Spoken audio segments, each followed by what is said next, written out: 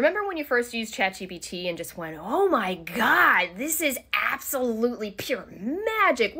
Here's what the research actually tells us if you think AI is like magic. A new study from Bocconi, USC, and George Washington University found that people with a low AI literacy, basically those who don't really get how AI works, are way more keen to use it. Why? Because when you can't see behind the curtain, it feels like wizardry. And the numbers are pretty telling. Those with a lower AI knowledge were 31% more likely to use it, 29% were more likely to say it feels magical, and they were more likely to prefer AI over humans for certain tasks. So yeah, ignorance is well and truly bliss when it comes to embracing new tech. This is why those AI hustle merchants work so well. You know the ones like, make 10K a month while you sleep with one prompt and free Chrome extension, bruh. Sound familiar? They're not flogging a product. They're making something look magical and selling a pipe dream.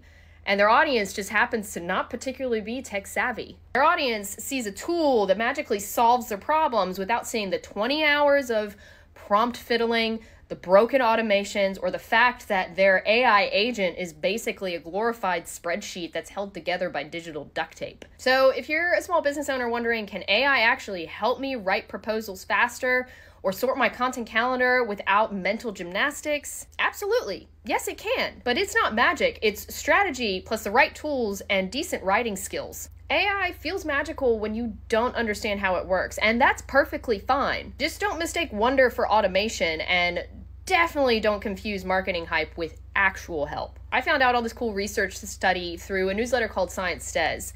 It's a really great monthly email that sends you one peer-reviewed study like this one, and it breaks it down to how to actually use it in your marketing. It's definitely worth a subscribe if you want smarter, science-backed strategies without the usual marketing waffle. I don't get any sort of commission with this. I just think it's a really awesome newsletter, and it's one of the only ones that I read.